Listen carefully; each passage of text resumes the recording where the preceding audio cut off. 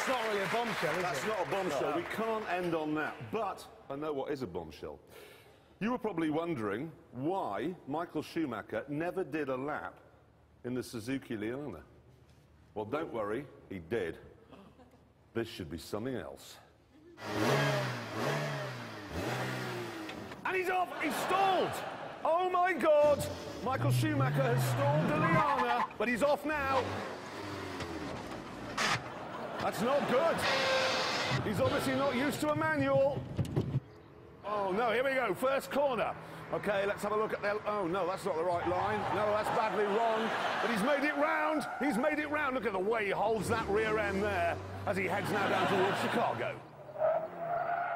Wide again. He's not going to make it. He's going off. He's going off. Oh no! He got a camera. He missed the cameraman. No, that's okay.